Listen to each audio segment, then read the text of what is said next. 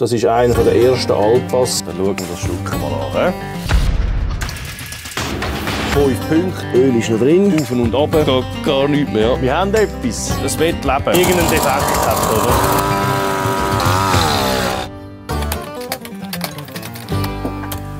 Heute suchen wir ein Töffel für den Filmfuzzi und bei dieser Gelegenheit zeige ich euch gerade mal, auf was ich schaue beim Kauf von einem Töffel. Was ist dir wichtig bei einem Töffel? Ja, dass es 2 Rädchen hat. Das ist schon mal gut, das ist schon mal gut. Ja, alles klar, ja, okay. Ein Sachs wäre cool. Sachs ist das Beste. Ich bin absolut ein Sachs-Freak, absolut. Etwas Altes, handgeschaltet. Möglichst alt. Was willst du ausgeben? 1000er fahrbar? 1000er fahrbar, ja. Okay. Optik egal. Da sehen wir jetzt verschiedene Rixen, Herkules. Ich probiere es jetzt einfach mal mit einem Schweizer zum Beispiel. Etwas Seltenes, aber ich probiere es gleich. Sachs Alpa. Ja, siehst du, das ist nicht viel, oder? Sachs Alpa, das ist Alpa-Werke Siernach. Gut, der da, ja, das ist einer der ersten Alpas, die es gebaut haben. Motor lief, ja, das ist immer spannend. Länger gestanden, Besichtigung erwünscht. Der würde mir jetzt schon noch passen. Würde er jetzt noch passen, hä? Ja, schönes Rot. Schönes Rot, ja. Ein kleiner Ferrari. Lass dich nicht blenden. Auf den Fotos sieht immer alles besser aus. Passet auf, kein Blindkäufe, da laufen da rein. Soll ich dem ganz schnell anrufen, dem Vogel? Ja, voll, du hast da mehr Erfahrung. Also gut. Ich rufe an wegen meines Rad im Tutti. Ja, das ist kein Problem. Ja, ihr könnt eigentlich sagen, wann. Also, in dem Fall, bis am 3. He? Sauber, also, wir können am Nachmittag schnell schauen. Dann schauen wir das Stück mal an. He?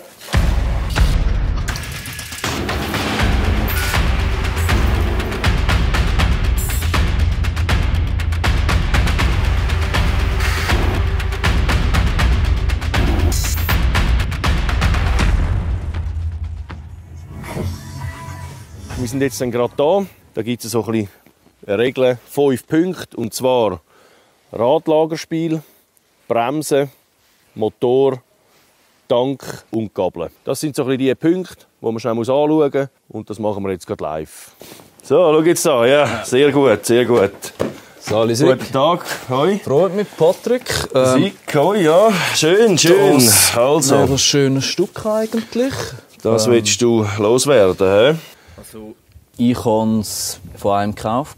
Ich wollte das mal restaurieren. Ja. Bin aber nicht wirklich dazu gekommen. Jawohl, gut. Also du hast den so, wie er da steht, gekauft, he? Ja. Mit Ausweis? Ja, habe ich. Gut. Also gut, ja, dann schauen wir uns das mal an. Zu der Geschichte schnell von dem Töffli.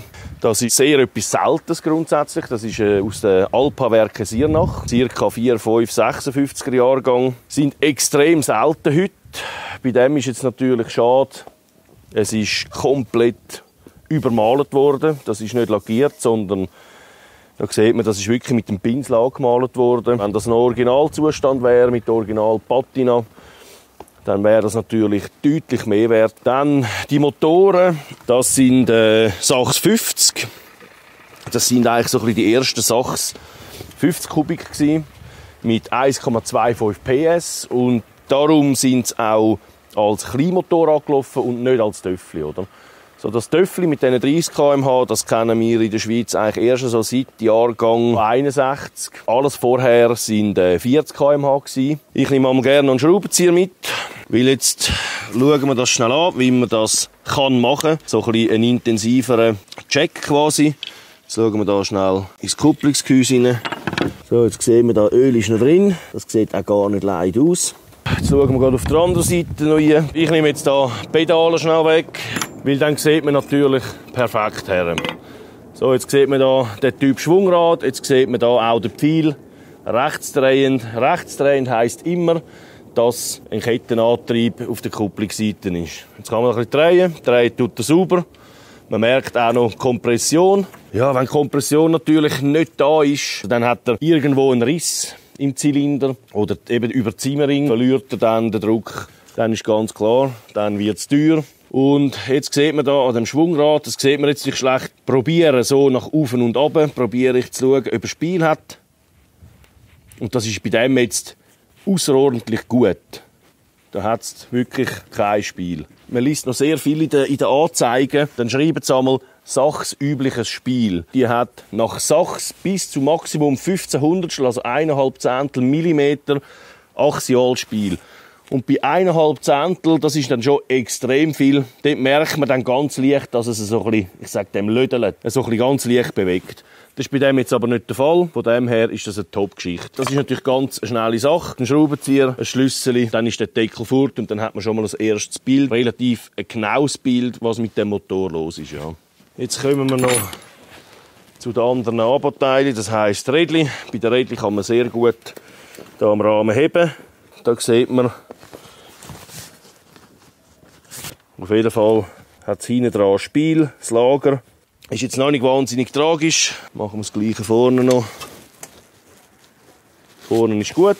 Meistens ist das Fett entweder extrem hart oder es hat fast keine drin. Oder? Eine Radrevision in so einem Fall ist immer zu empfehlen. Wenn man ein bisschen geübt ist, eine Stunde, würde ich jetzt sagen. Was natürlich auch noch ein Punkt ist, der Tank. Und zwar, wie sieht der drinnen aus? Man kann einmal schnell schmecken. Man schmeckt es so sehr alten Most. Ja, leer. Und dann kann man hier einleuchten. Es hat relativ starke Ablagerungen. Meistens ist das in dem unteren Bereich, wo er zuerst anfängt zu rosten. Wenn der natürlich so rumsteht, oxidiert das Ganze. Wenn natürlich die Rechte durchgeht, ganz fein, dann gibt es mit der Zeit ein bisschen Ablagerungen unten dran im Schwimmergehäusli. Dann saugt es durch die Düse durch den Dreck an und verstopft. Dann läuft er nicht mehr, oder? Da ist natürlich auch wieder sehr empfehlenswert. Die Tankrevision heisst entrosten und beschichten. Wenn man es jetzt in Auftrag gibt, dann ist man rund bei 350 bis 450 Stutz. Der wird aufgespannt und wird geschüttelt und gedreht mit einer Entrosteremulsion und mit Schleifstein drin. Dann hat man wirklich wieder den ganzen Rost mal fort und nachher wird das noch chemisch entrostet. Man kann es natürlich auch selber machen. Das heisst, beim Mofa gibt es so Sätze, so Kit. Man kann das natürlich schütteln oder die einen binden es an Betonmischer an oder in Drehbank einspannen. Es gibt da diverse Optionen. Man kann natürlich da auch noch testen, wie ist das Lenkkopflagerspiel. Muss man schnell bremsen.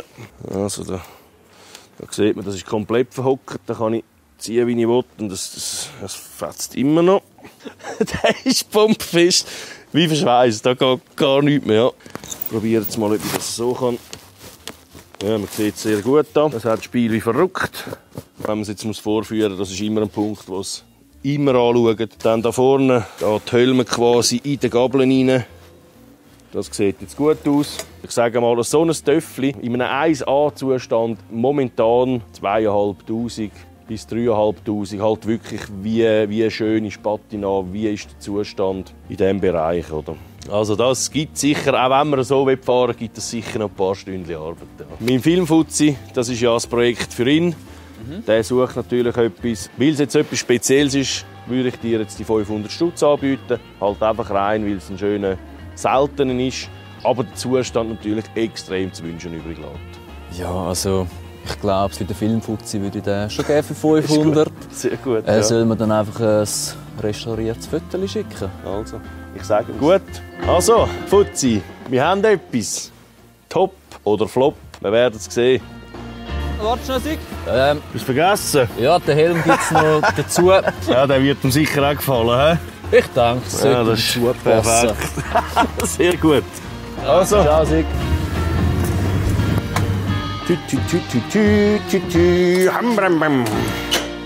Probefahrt war natürlich nicht möglich hier oben. Bremsen blockiert, kein Most drin, ein Zeug. Die Rahmennummer, die haben wir abgeglichen hier oben, die stimmt. Wenn es jetzt keinen Ausweis dazu hat zum Beispiel, könnt schnell bei der Polizei abklären, ob das gestohlen ist oder ob das alles sauber ist, weil das ist natürlich sehr ein grosses Thema im Moment. Und jetzt geht es mal darum, lauft er, zündet er, Most einfüllen, dass wir heute noch schnell ein Probefährtchen machen können. Und dann können wir natürlich schon wieder mehr sagen dazu. Wir brauchen mal 2-3 Schraubenzieher.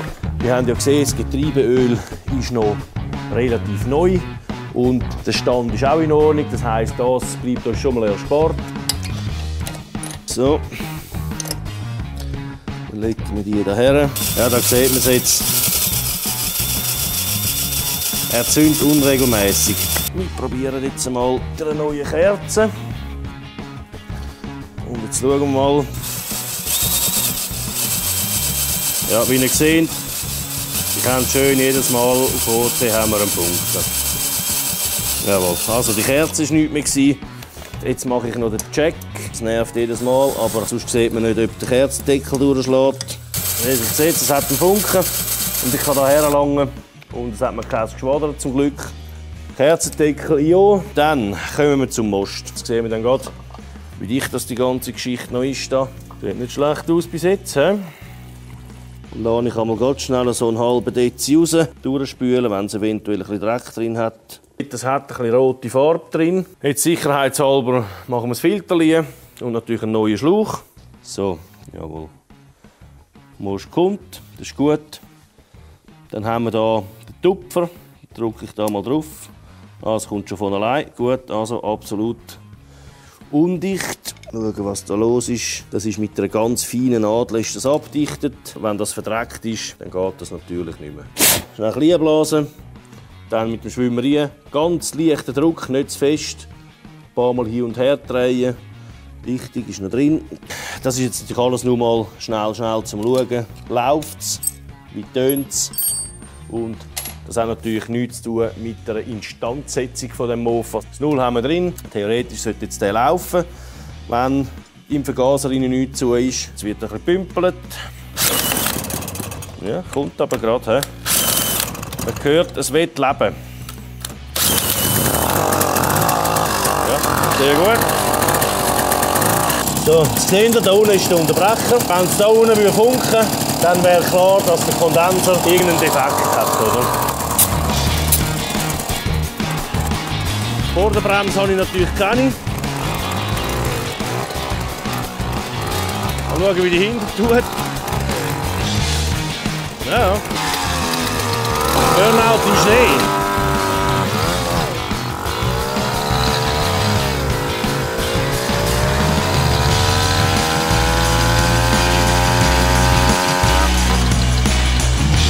Er läuft sicher 40 bis 45.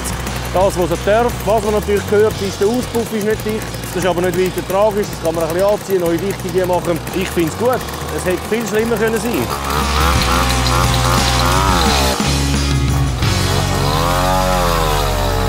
Also, wenn ihr Bock habt auf das Filmfuzzi-Projekt, dann muss ich Minimum 20 Kommentare lesen, dass ich mit dem Filmfuzzi das Töffel zusammen machen soll. Wenn ich nur 19 Kommentare sehe, dann sage ich, leck mal Marsch, mach selber.